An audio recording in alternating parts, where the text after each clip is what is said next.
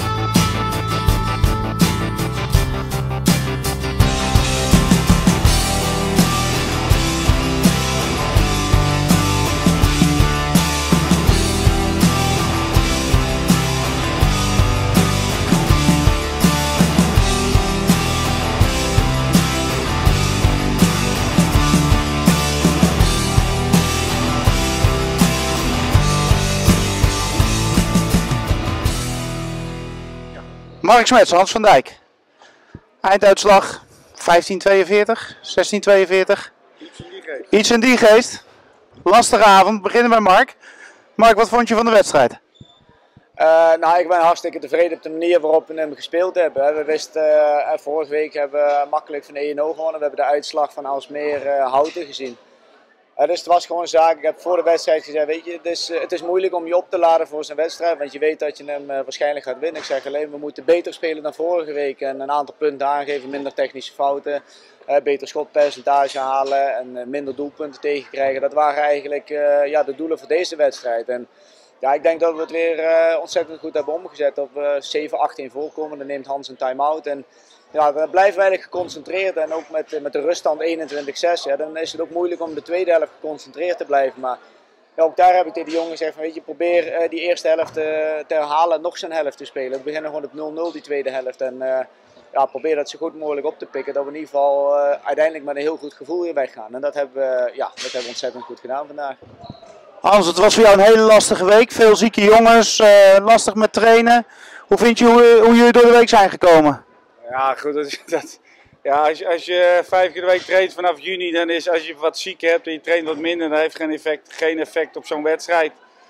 Vorige week heb je gewoon tegen Aalsmeer, goed Aalsmeer gespeeld. Heb je gewoon dik verloren. Vanavond ook weer dik verloren, niks op af te dingen. Het is voor ons een leerproces. En Mark en ik kennen elkaar wat langer, dus voor de wedstrijd gezegd van ja, je moet niet iedere week zulke soort uitslagen hebben. Dat hakt het gewoon in, want die jongens hebben het al fantastisch gedaan. En het publiek komt gewoon op en we doen ons uiterste best om een zo goed mogelijk resultaat neer te zetten. En als je dit heel vaak hebt, gaat het natuurlijk in de kopjes zitten. Hè? En dan ga je op een gegeven moment nog denken in juni van we hebben een dramaseizoen gehad. Nou, we kunnen nooit een dramaseizoen hebben. We hebben gewoon kwartfinale beker. Bij de kampioenspool, we mogen ons met de topploegen meten. En we hebben ons gemeten en we komen op dit moment nog ruim tekort. Nou, ik bedoel, we gaan gewoon weer door met hard trainen en hard werken. En we moeten zorgen dat we de kopjes omhoog gaan. Want ja, het is uniek dat we al die ploegen bij ons op bezoek krijgen. En dat je dan op je kloten krijgt, om even plat gezegd. Ja, dat wil niemand. Dat willen de spelers niet. Dat wil ik zelf niet.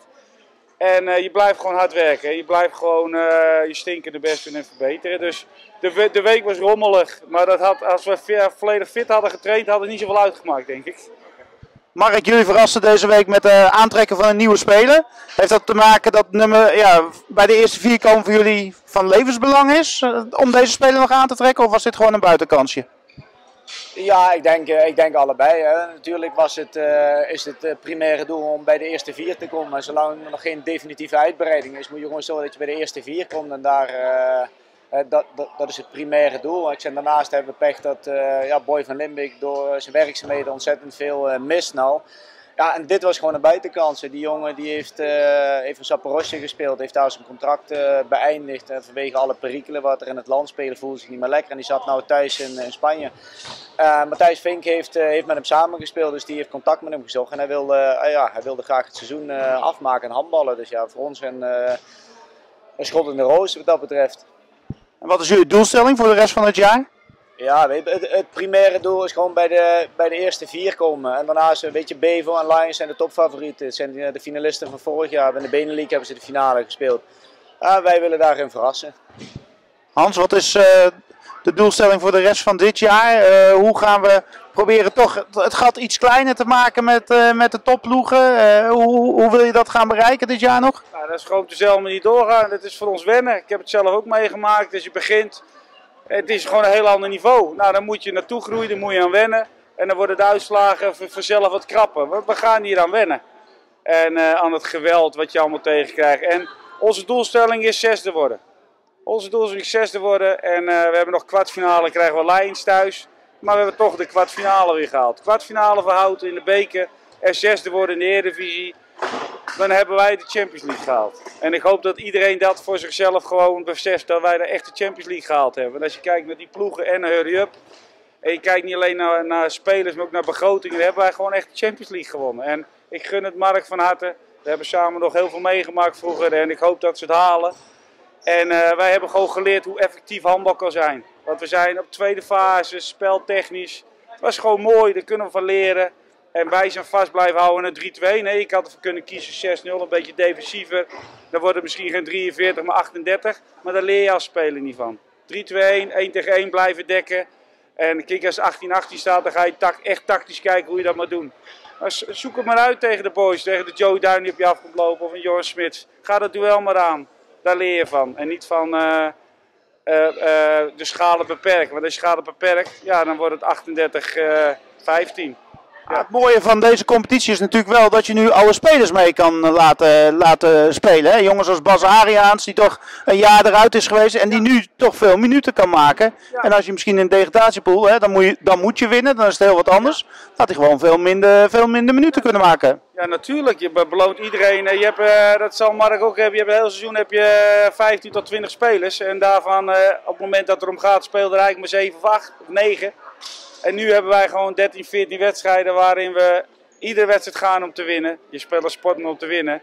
Maar op het moment dat je ziet dat het gelopen is, dan kun je gewoon iedereen gewoon zijn minuten. Omdat je iedereen verdient om te spelen. En nogmaals, als wij 6e worden en dan gaan we gewoon 100% voor. En we willen 1 keer verrassen en we willen Tagus en ENO onder ons houden.